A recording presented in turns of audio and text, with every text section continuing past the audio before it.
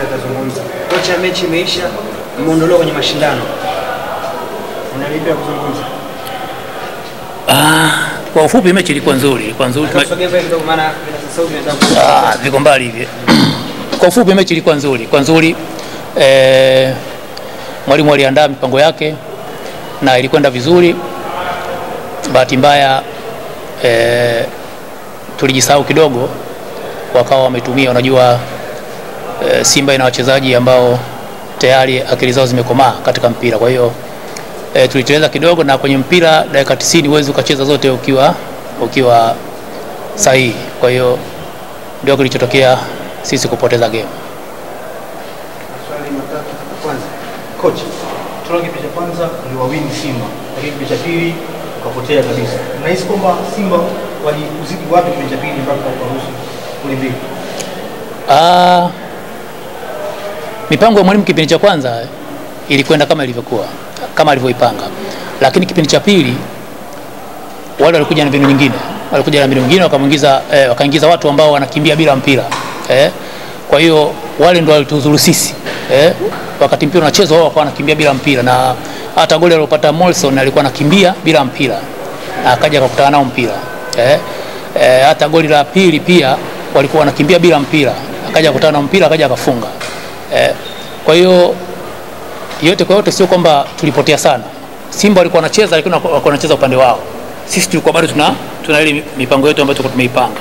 Kwa hiyo pasi nyingi sana zilikuwa zinacheza kwao, wakija karibu tukiziba wanarudi tena kwao, na ndio maana walikuonekana wanacheza sana. Kwa hiyo sio kwamba tulirudika sana kipindi cha pili.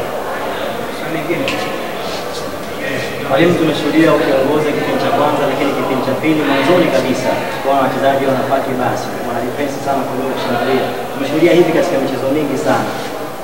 Ni plani yako ilikuwa vile ama wachezaji kwa kushangaza kucheza kama vile? Ile sio kupaki basi. Ukiangalia vizuri hata kipindi cha kwanza tulikuwa tunacheza vile. Kabla hata kufungwa au kabla hata mtu hajafunga tulikuwa tunacheza vile. Na kipindi cha pili tukawa tunacheza vile vile, hatujatoka katika game ile.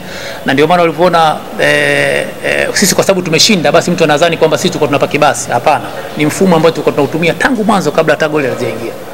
Franga ushindi iko kwenye high pitch, kwa sababu unakuja unatoka mbali alafu unakuja kuangalia kitu ambacho kinakufurahisha. Kwa hiyo niseme franga ushindi ni kubwa, kwa sababu tumeona wametufunga sawa goli la kwanza kipindi cha kwanza, lakini kipindi cha pili tumekuja tumetulia, tumecheza mpira vizuri, tumeshinda safi, yani tumeongeza position mpaka magoli.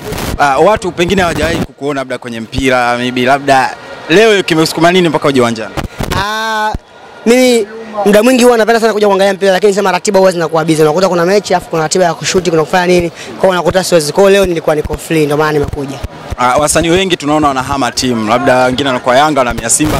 Kwa hiyo binafsi ulikuwa Yanga ukahamia Simba, au wewe ni natural yako kwamba wewe ni Simba mnyama tangu muda mrefu? Mimi ni Simba, lakini ningekuwa Yanga ningehamia Simba, kwa sababu mpira unaocheza Simba sasa hivi hakuna mpinzani. Kwa hiyo kwa wasanii wenzio ambao wanahama sasa kutoka chama la Yanga wanaenda Simba, unaona hiyo kwako iko sawa? Iko sawa kabisa, wakaribia kwenye furaha, kwa sababu naona vijana wangu walio wengi wanapungua sasa hivi, wanakonda kwa sababu hawapati kile ambacho wanakitaka. Tunaondoka hapo sasa, tunaelekea kwenye mechi ya dabi tarehe 8 dhidi ya Yanga. Labda kwa upande wako kama shabiki wa Simba, lakini kama msanii pia, hii mechi unaizungumziaje? Naweza nikasema moja kati ya mechi kubwa ambayo binafsi mimi mwenyewe pia nitakuja kuiangalia, lakini pia uwezo wa sisi asilimia za kushinda ziko 80%. Kwa hilo hakuna asiyejua, yani hakuna Mtanzania ambaye hajui hilo. Hiyo ipo wazi kwamba Simba tunashinda tarehe 8. Hiyo yani iko wazi kabisa. Lakini mnazungumza, lakini Yanga nao dabi inakuja na vitu vingine. Bro, ni vitu vya kufananisha Yanga na Simba. Uko serious kabisa unafananisha Yanga na Simba?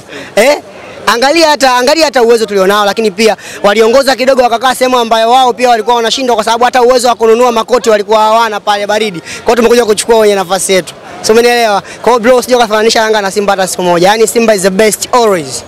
Kuna wasanii wengine tunaona wanatoa ngoma kwa ajili ya timu zao, kwa ajili ya kuburudisha mashabiki. Labda wewe kama msanii hili hujalifikiria bado kwa chama lako la Msimbazi? Kwa chama langu la Msimbazi lazima nitafanya. So muda watu wategemee tu. Mimi nitafanya lazima ngoma ya Msimbazi, kwa sababu Msimbazi nawapenda. Mimi ni Simba damdam, ndio maana najiita B2K mnyama. Sijui umenielewa? Yes, kwa hiyo lazima nitafanya. Okay, neno la mwisho kwa mashabiki wa Simba na mashabiki wako wa muziki pia. Neno la mwisho kwa mashabiki wangu wa Simba, wote tuna furaha sasa hivi. Kama mshabiki wa Simba popote pale huwezi kuuliza mara mbili. Kwanza lazima awe amenenepa, afya yake nzuri, anafurahi kwa sababu yani kila kitu kiko sawa, si umenielewa? Lakini pia kwa mashabiki zangu niseme waendelee kusupport muziki wangu mzuri. Sasa hivi na ngoma mpya inaitwa Upendo Naongeza, unaweza kaandika B2K Upendo Naongeza wakaipata, wasahau kusubscribe na kutana na notification. Okay, shukrani sana. Shukrani sana boss. And because we want to win the National Cup, is very important to focus also on this target. Like I said to the players before the match, we need to offer this cup to our fans. It's very important to see Simba in the final and to win the final. We are far, but it is one of our targets this year. Questions? Coach, congratulations again. And I need to ask you two questions. My first question was a comment about two substitutions, Boko and Bernard Morrison. After this match, we're going to face Tanzanian derby. What's the comments of about the coach? No, of course, I must change something at the halftime. It was very important to bring speed and powerful in our attacking process. So we know very well the quality of Morrison, and he is able to do many good things. So I'm very happy. And also after 15 minutes, I put a second attacker. It was also very important and to push the opponent defense. So, but generally we have done a good match. We dominate a lot, even if we in the first half we were not enough consistent. We let too much space for counter-attacking process, and Kagera used that very well, particularly in the first half. And I asked to my player to keep the ball more in the second half. It is what we have done, so I'm very satisfied about the next match against Yanga. So we are confident. We are in a very good dynamic. We have played 6 matches in 70 days, and we have won 6 matches. So it's very important to approach this match with a lot of confidence. After we have also another big challenge in South Africa against Kagera, but for sure we will concentrate for the derby. It's very important for fans, for us also, because 100% if we win this match we will be champion.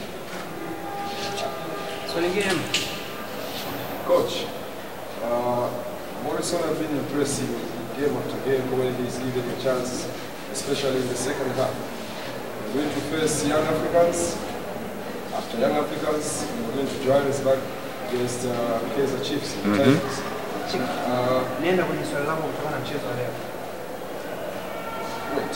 Tunazungumzia mchezo huu. Does this mean the next 2 games you're going to start with Morrison because of the impressive performance? I don't know. You know, Morrison is a special player, and we know that very well. He's able to break a match. It's very important. So we will see. Morrison is a free player, and we have to be careful when he play. We need to cover him. But for sure, this performance today is very positive, and we will see. But you know, against Yanga it is another thing, and also against Kaizer we play outside the first match. So maybe we need to be very balanced, particularly away, like we have done in Congo. And we will see, but Morrison also is a very good, very special player. Yeah. Last question. Last one, I just want to ask you about your satisfaction. We witnessed you calling each time Medi Kagera. Did you get what you wanted in Medi Kagera's performance today?